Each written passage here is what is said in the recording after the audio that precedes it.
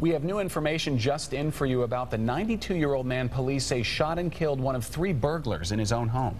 The details include surveillance video from Earl Jones's Boone County home.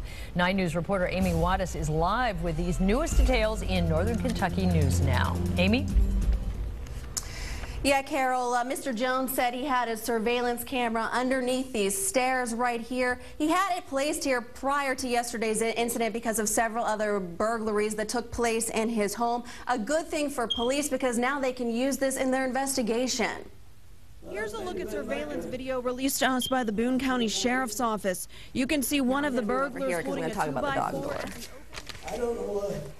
You can now see the man as he stands the 2x4 on the ground before opening the door. Next, you can see Jones's door wide open, indicating that the burglar is able to get into the house.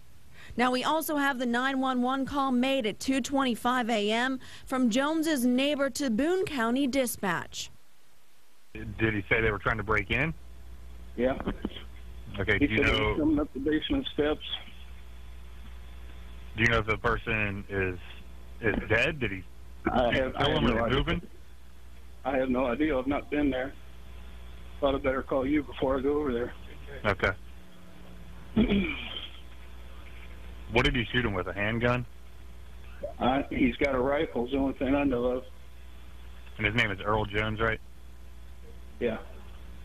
He's 92 years old. You know, it may not be true. I don't know.